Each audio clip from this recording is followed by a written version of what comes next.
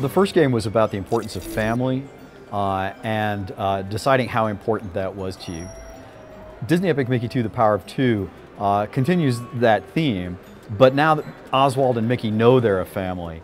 And this one is much more about the possibility of redemption. I mean, you try not to talk about the themes too much because you want players to sort of discover them for themselves. But I think this is about is everybody redeemable or not?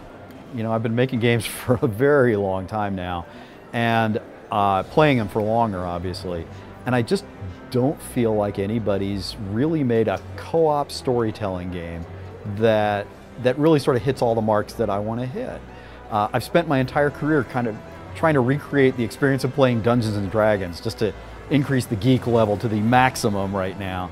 And I want to feel that when I'm playing a video game. You know, I don't want to play sports and pretend they're co-op games. I don't want to play you know, the game where I do 2 to 4 points of damage with a thing that looks like a fireball and you do 2 to 4 points of damage with a thing that looks like an arrow. I mean, I want to do a game where I have my skill set, you have your skill set, and we're deciding together how to tell a story together.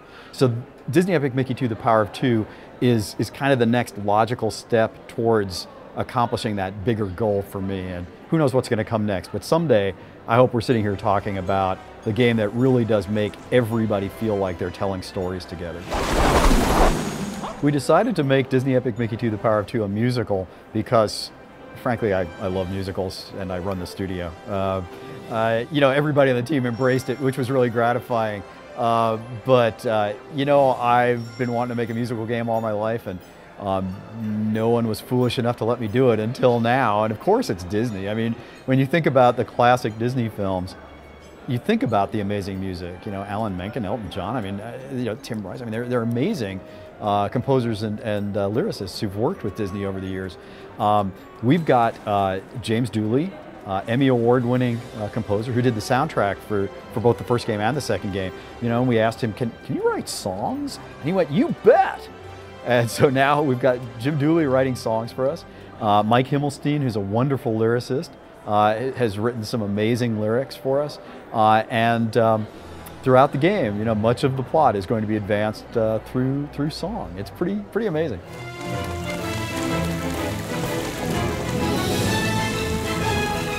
Any game that claims to be about choice and consequence, where your playstyle matters, has to have persistence. If your choices really don't make a difference, if they undo themselves when you leave a map or leave a scene, and it just doesn't make any sense. But we had to do that in the first game. We had to undo your changes when you left, not for any technical reason. There was no. It was a design decision.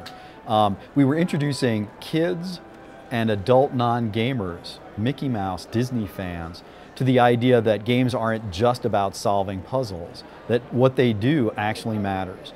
And so we wanted to give them what I called even then choice and consequence light.